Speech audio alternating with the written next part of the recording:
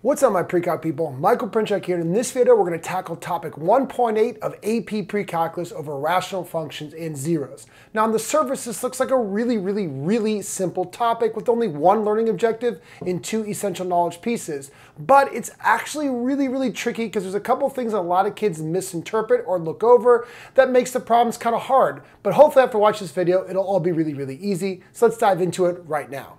The real zeros of a rational function correspond to the real zeros of the numerator for such values in its domain. Pretty simple sentence, but it has a lot of meaning to it. First, we know that real zeros come from the numerator of a rational function, but they have to be in the domain. And that's the one part that a lot of kids overlook. So in simple terms, the zeros of a rational function are values of x that make the numerator equal to 0. That are in the domain. They have to be in the domain. If an x value is not in the domain, it cannot be a 0. So we should probably spend a little bit of time talking about exactly what we mean by the domain. Now, the domain of a rational function includes all real numbers except those that make the denominator 0. If a particular value of x makes the denominator of a rational function 0, it must be excluded from the domain. So let's look at a couple practice problems, and each example we're going to do is we're going to look at exactly how to identify the domain and then how to check for zeros. Now some kids do that in reverse. They look for zeros first, but the key thing we have to do is we can't list something as a 0 if it's not in the domain. So I like to think about the domain first.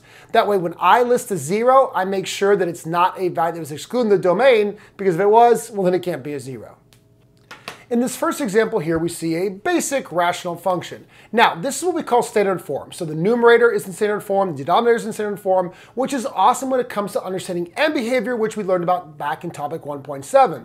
But when it comes to talking about zeros, vertical asymptotes, and wholes, two topics that are coming next, we want it to be in factored form. It's just a lot easier to process when it's in factored form. So the first thing we want to do anytime we're talking about zeros, wholes, or vertical asymptotes, we want to make sure we put it in factored form. So here it is. Now when we look at this, any number that turns a denominator into 0 must be excluded from the domain. So pretty obvious to see that -5 makes a denominator 0.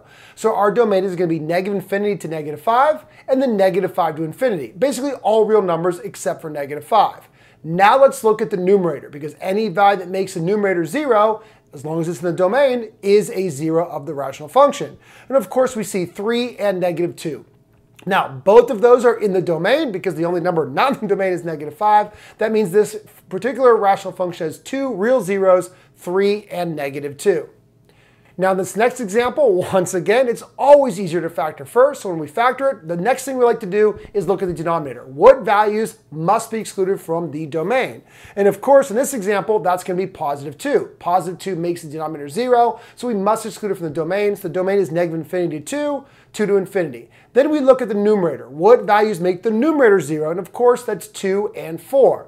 Okay, great, but the problem is 2 is excluded from the domain because it also makes the denominator 0. So I cannot list 2 as a 0 because it's already excluded from the domain. So this particular rational function has one and only one 0 at +4. In this third example, once again, we want to factor the numerator and factor the denominator, and we see that there are two values that we must exclude in the domain because they make the denominator 0. And that is, of course, 3 and -4. So our domain is going to be -infinity to -4, -4 to 3, and 3 to infinity. All real numbers work except for, well, -4 and 3. Now we're going to look at our now we're going to look at our numerator to find out what our zeros are. And of course, we see two values that make the numerator 0, 3 and -3. But 3 was already excluded from the domain. It makes the numerator and the denominator equal 0, so it cannot be listed as a 0. So the only 0 for this rational function is -3. Again, yes, I know 3 turns the numerator into 0, but it also turns the denominator into 0. And that's unfortunately the number one mistake that kids make, is they look solely at the numerator for zeros. They don't look at the denominator, and that's because they don't fully read that definition that zeros of a rational function make the numerator 0, but they have to be in the domain. And in this particular problem, 3 is not in the domain, so I cannot list it as a 0. And this next problem, again, the first thing we want to do is make sure we factor it, and then I like to go straight to the denominator. What values must be excluded from the domain? In this particular problem, we see 5 and -2. Both 5 and -2 make the denominator 0, so they must be excluded. So our domain is -infinity to -2, -2 to 5, and 5 to infinity. Now let's look at the numerator to find out if we have any zeros. And of course, we see 3/2 and +5. But once again, +5 was already excluded from our domain, so we cannot list it as a 0 because +5 makes both the numerator and the denominator equal 0. So the only 0 for this rational function is 3/2 or 1.5. In this final example, well, we don't have to factor anything because, well, there's nothing to factor. The denominator is already its own linear factor, x minus 3, and the numerator is an unfactorable quadratic, x squared plus 5. So of course, first thing we're gonna do is look at the denominator. I have to exclude all values. Well, I have to include all values except for 3, so I'm gonna exclude 3. So -infinity to 3, 3 to infinity is my domain. Now, if I look at that numerator, there are no values that make it 0. Now, how do I recognize that? Well, once we could try to factor it, but we quickly realize it cannot be factored. Go ahead and use the quadratic formula if you want. But if you use the quadratic formula, you get a negative inside the square root, which means, well, there's no real zeros, which means this particular rational function has no zeros. If we look at a graph, we're not going to see it cross the x-axis at any place. Now, that doesn't change the domain. The domain still needs to exclude 3, but there are just no zeros for this particular rational function, which does happen. So, long story short, what we want to do when we're looking for zeros of a rational function is look in the numerator. Zeros come from the numerator, but they have to be in the domain. So to keep it simple, if there is an x value that makes both the numerator and the denominator equal 0, it cannot be listed as a 0. Zeros of a rational function have to solely make the numerator 0 and not the denominator as well. Now, there's one more essential knowledge piece from this particular topic that doesn't seem to connect to zeros, but it actually does, because we need the zeros to figure this out. And that's solving rational inequalities.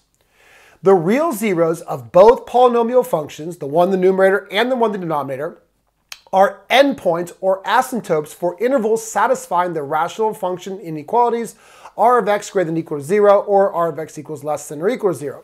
So long story short, here's the deal. If you're solving a rational function inequality, so you got a rational function, numerator on top, denominator on the bottom, and you got that inequality, greater than or equal to 0, less than or equal to 0. If you're trying to solve this, all zeros, zeros that make the numerator 0, zeros that make the denominator 0, any value that makes the numerator or the denominator 0 needs to be looked at or analyzed as potential endpoints or asymptotes that are going to help you satisfy or solve that rational function inequality. Now, reading that or hearing that may seem a little bit confusing, so let's look at an example to make sure it makes complete sense. So here we have a pretty simple rational function, and we're asked to find out where this function is greater than or equal to 0. So the first thing we're going to do is factor it to find all of the zeros from the numerator and the denominator, and there are 3 of them. We have 3, -2, and -5. Once we've identified all of those, even though 2 of them are zeros and 1 of them is not, but we have to identify all of those. Any value that makes the numerator or the denominator 0 needs to be analyzed for these inequality problems. All right, so the first thing we're going to do is I want to put all of those numbers on a number line. -5 is first, then -2, then 3. Now I want you to notice I have filled in solid dots at -2 and 3. That's because at -2 and 3 we are allowed to equal 0. -2 and 3 are already identified as zeros of this rational function. They make only the numerator 0, so they are going to be filled in dots because I am allowed to be those values. -5 isn't a very important value. It's called a critical value for this, for this inequality, but I'm not allowed to be -5 because it's excluded from the domain, so that's going to be an open dot. Next thing we want to do to determine the solution is start to do what we call test points.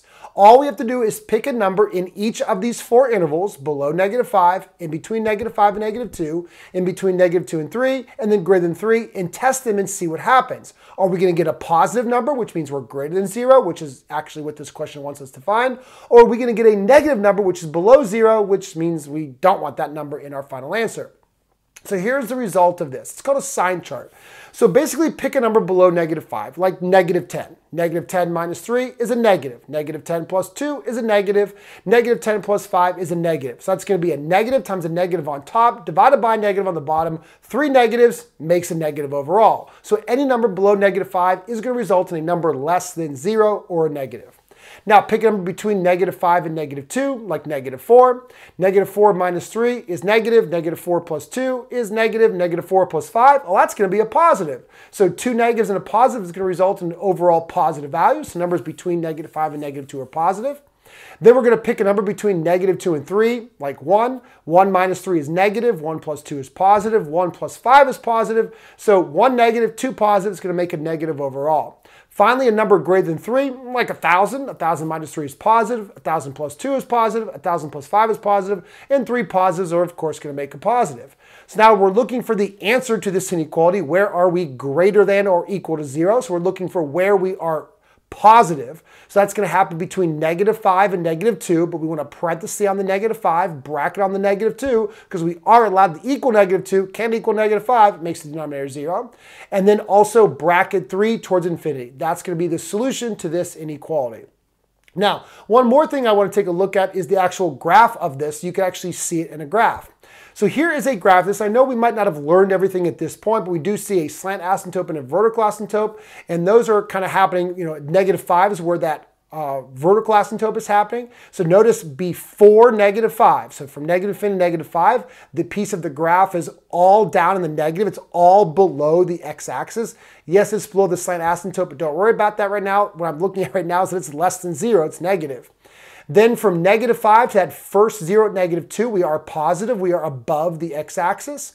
Then in between -2 and 3, we are below the x-axis. Those are negative values. And then from 3 towards infinity, we're back to being positive. So again, our two solution sets are -5 to -2, and then 3 to infinity. Just make sure you have brackets on the -2 and the 3, because we are allowed to equal those values. All right, let's look at a second example here. So once again, here is a function h, always easier to factor it first, and we're asked to find where is h less than or equal to 0. So again, all numbers matter. All zeros matter. Zeros from the numerator, zeros from the denominator, they all matter in answering this question. So again, the reason why this particular topic about solving rational inequalities is in this topic is because, well, we need the zeros from the numerator, which we learned about already, but we also need the zeros from the denominator, which we learned about already as well, because those need to be excluded from the domain. But all of them count when you're trying to solve the inequality for where are we in this particular problem less than or equal to 0. So I have 3 of them. I have 3, -3, and 4. All are going to go onto my number line in order, -4, -3, and 3. Notice that the only one that's filled in solid dot is -3, because -3 is the only 0 of the entire rational function. 3 and -4 are not in the domain, so they need to be skipped and they need to be holes there. Or not holes, but open dots, meaning I can't equal to them. So now what I get, I want to test out my 4 values. So here we go. Pick a number below -4. You can be even dramatic, like -1,000. -1,000 minus 3 is negative. -1,000 plus 3 is negative. -1,000 minus 3 is negative again. -1,000 plus 4 is negative. 4 negatives make it overall positive. And then again, test each subsequent interval. All you got to do is pick a number in that interval. You don't really care about what the numerical value is, just if it's going to be a positive or a negative. And then that's how you know if you're going to be above or below the x-axis. So for this particular question, we're looking for negative. We want h of x to be less than or equal to 0. And after I finish my sign chart, the only interval where that happens is from -4 to -3, parenthesis on the -4, bracket on the -3, because I am allowed to equal -3. Now, just to take a look at the graphs, you can actually see this. Here's a graph that has a vertical asymptote at -4. It also has a hole at +3 you see there. So again, left of -4, look at the graph. It's above the x-axis. It's positive. From that vertical asymptote to -4 to that first 0 at -3, that is where we are below. That's where we see that the blue graph is below the x-axis. That's, of course, the solution here. And then from -3 to +3, we're positive. And from 3 to infinity, we're also positive. The reason why we skipped 3 is because there's a hole there, which we are going to learn about in the next couple topics. But when there is a hole, there's nothing there. Remember, 3 was not in the domain of this function because 3 makes the denominator 0, so it's got to be skipped over. So that's how we work on solving these rational inequalities. Just make sure that the first thing you do is find all values, any value that makes the numerator or makes the denominator 0, and then put them on a number line, and then start doing your test intervals. But it's really important that you recognize which values are going to be included because they allow us to equal 0. And that's, of course, why we have to understand the original essential knowledge piece that we learned is that zeros of a rational function come from the numerator as long as that they are in the domain. All right, that's it for topic 1.8. Hopefully it made a lot of sense, and now it's time to practice. See you in the next video.